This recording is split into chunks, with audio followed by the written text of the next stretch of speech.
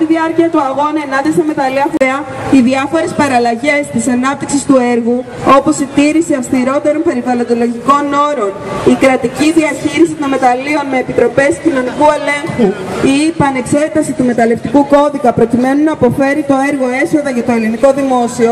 δεν αποτελούν λύση σχεδιαζόμενη καταστροφή, καθώς δεν ανατρέπουν την κύρια δραστηριότητα των εθνικών και υπερεθνικών αφεντικών, που δεν είναι άλλη από τη λαιλασία και την καταστροφή των κοινών πόρων με την αναπόφευκτη υποβάθμιση του περιβάλλοντος, της ζωής και της αξιοπρέπειάς μας. Στην εγκληματικής οργάνωσης, 4 κάτοικοι έχουν προφυλακιστεί με βαρύτατες κατηγορίες, εκ των οποίων οι 2 αποφυλακίστηκαν μετά από εξάμηνη κράτηση και οι άλλοι 2 μετά από τρίμηνη. Έχουν γίνει προσαγωγές και λήψη DNA από περισσότερους από 200 ανθρώπους, ενώ καθημερινά εξακολουθούν να μοιράζονται κλήσεις για ένα σύνολο κινητοποιήσεων.